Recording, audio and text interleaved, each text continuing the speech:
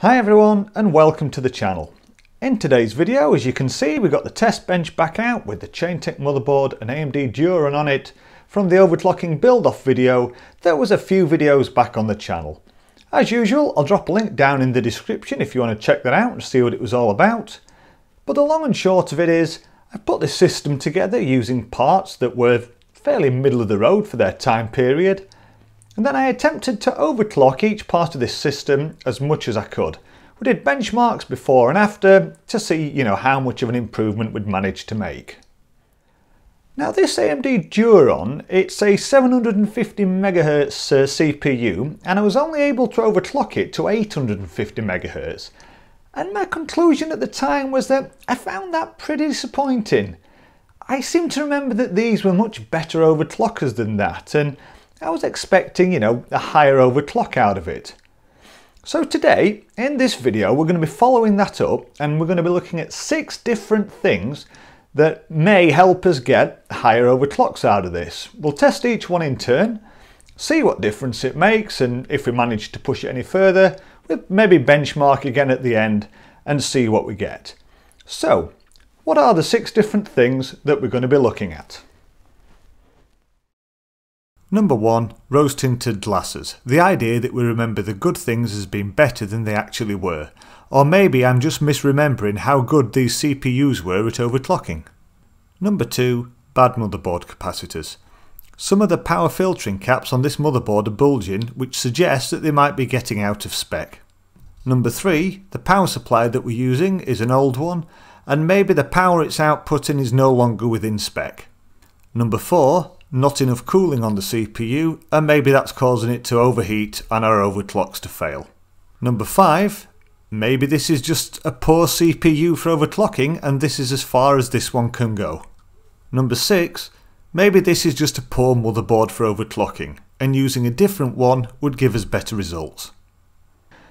Okay, so we've got everything else connected up now. And as I said at the start, we've got the same motherboard, the same CPU, the same cooler, the same graphics card, the same hard disk as I had back in the overclocking build-off video.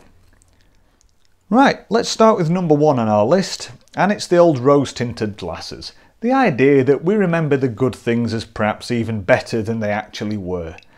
And applying that to our CPU here, am I remembering these things as better overclockers than they actually were? Maybe 100 MHz overclock is pretty much what these things actually did.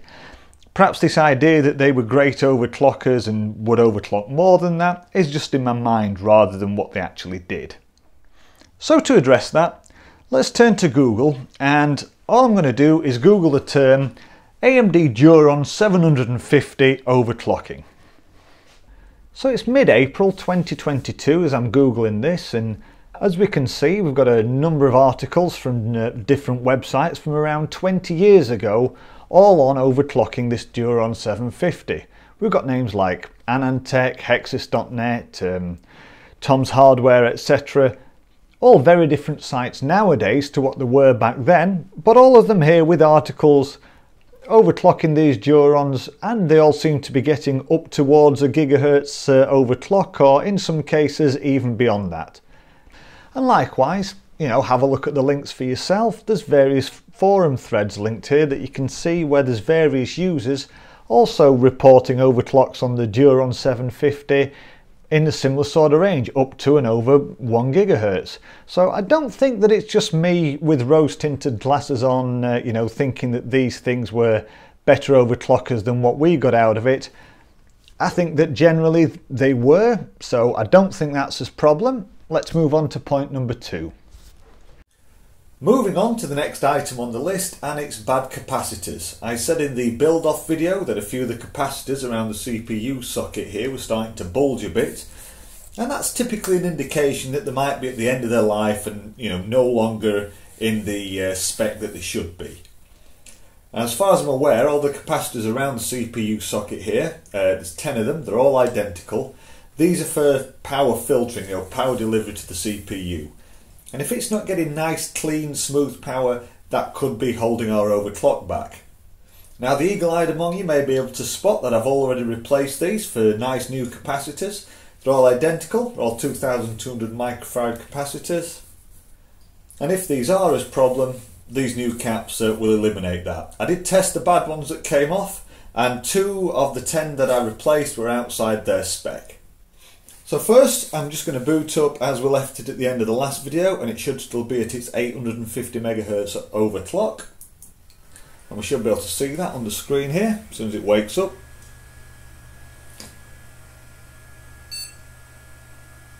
And yep, there we go, Duron 850 MHz.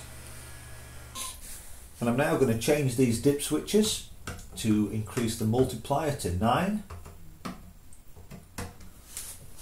And we'll boot up, see if it'll boot at that multiplier.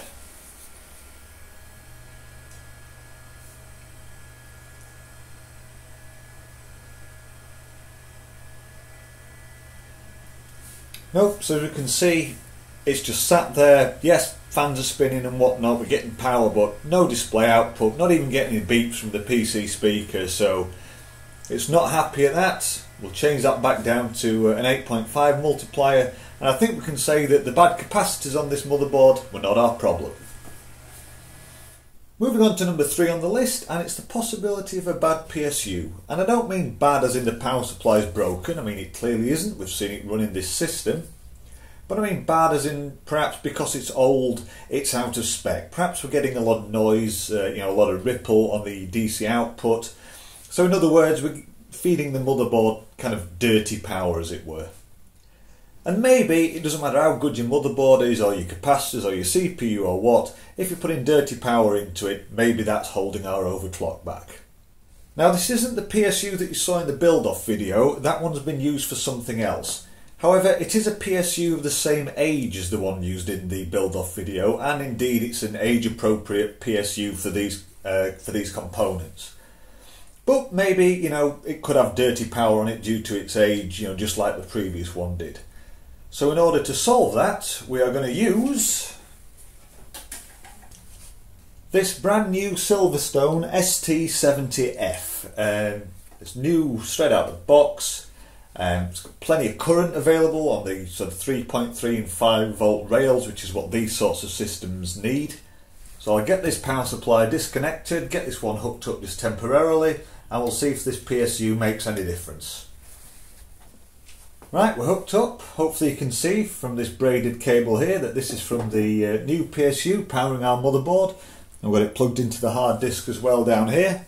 First, we'll boot up and just check the 850 MHz setting.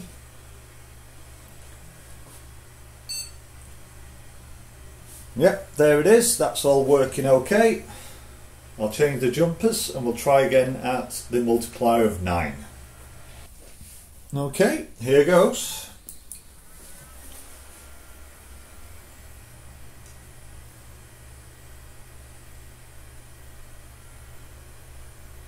And exactly the same as before, we've got power, fans are spinning and everything, no video output on the screen, so that suggests we're just not getting anything out the CPU. So we can cross that one off the list. I don't think the power supply was the problem. Okay, moving on to item number 4 on the list, and it's cooling. The idea that this heatsink and fan combo are not up to the job, and our processor's getting too hot and holding back our overclocks. Straight away I'm going to say I don't think that's the reason, because it's not the behaviour I would expect to see from a system that's getting too hot. Typically for that, you'd at least expect the CPU to boot, you'd probably get into Windows, and then once you started benchmarking and working the CPU hard, running a benchmark, running a game, something like that, then typically it would crash, it would freeze up and hang, because the CPU's got too hot and that's caused the crash. That's not the behaviour you've seen here, we're just seeing that at higher multipliers it doesn't boot at all. But just as a double check, I've got a thermocouple and it's poked right down into the middle of the heatsink on top of the CPU die, and or on top of the where the CPU die is underneath the heatsink. And that's plugged in here to the multimeter. You can see that's currently showing 33 degrees C. And I've gone into the BIOS because this is the easiest place to show it, and we can see that we're getting 30 degrees C there. There's a little variance between these two temperatures, which you'd expect as they've been measured in different places. The BIOS is measuring it using that little sensor in the bottom of the CPU socket, whereas we're measuring it from the other side on top of the heatsink. But the point is, both these temperatures are low. The heatsink, that's not even barely warm to the touch, and whilst I accept that the CPU isn't working hard right now, just sat here in the BIOS, it's still showing that these temperatures are low. The heat isn't holding us back, this thing's being cooled fine. So I think we can safely say that heat, or the heatsink, fine, getting rid of that heat, that's not our problem with our overclocks, and we need to move on to the next item. Okay, moving on to item number 5 on the list, and it's the idea that this CPU is just not a very good one, at least in terms of headroom when it comes to overclocking. Not all CPUs are created equal, some will be better than others, and just because there's lots of evidence out there that a lot of Durons did hit these higher overclocks, it doesn't guarantee that this one will. So to test that, I happen to have not just one, but 2 more AMD Durons, both 750 MHz chips. So what I'm going to do with these, I'll do the old pencil trick on the bridges, get them unlocked, and then we'll swap them into this board, and we'll see if we have any more luck overclocking these two as opposed to this one. Now, yes, all 3 CPUs could turn out to be poor overclockers, but the chances of 3 CPUs all being poor compared to just one, it's definitely less chance, so depending on what these do or don't do, it'll help to rule that either in or out as to whether that's our problem.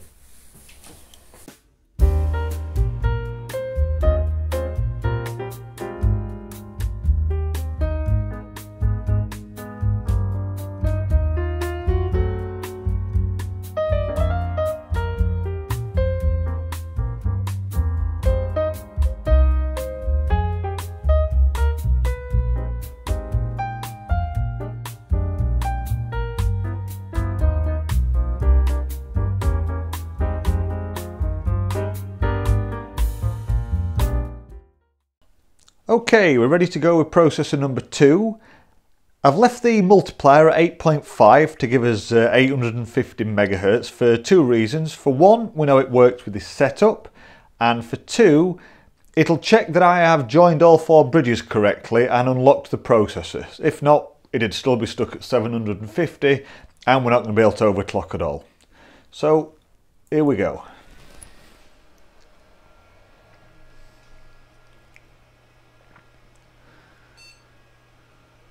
And yep, straight away we can see that this one's booting okay at 850, so we'll switch it off and try 900. Right, that's the dip switches set.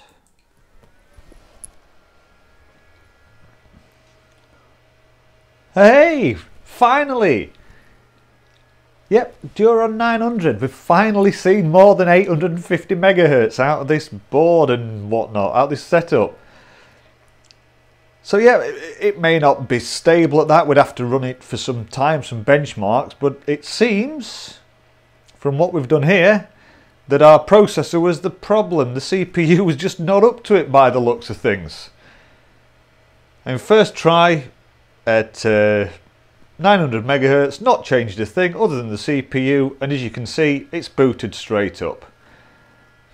So tell you what, just out of interest, let's keep pushing this and see how high this one will go. Right, here's 950.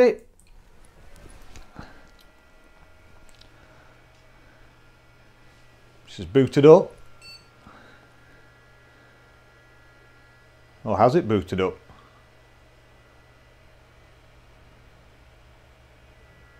Ah, it looks like it's crashed. It tried. Give it a reset, try it one more time. Nope, doesn't look like it's having it, so it looks close. If we had some voltage options on this motherboard, I bet we could get 950 working. But at least it shows that we went past the 850 from the previous processor. So just out of interest, since it's on the desk, I'm going to put CPU number 3 in here, and we'll see if that does any better than our original one. Okay, so here's the third CPU at 900, we hope.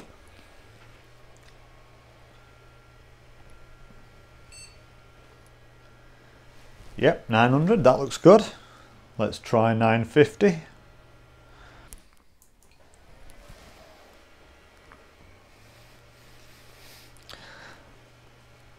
Okay. Oh, BIOS checksum error. Oh dear. Well, that's not like 950. Award boot block BIOS. Well, I've never seen that before. I've got a flashing power LED as well. Wonderful. It's interesting that that CPU also seems to have got to around this 950 mark and struggled. Maybe we're now starting to run into the limits of the motherboard.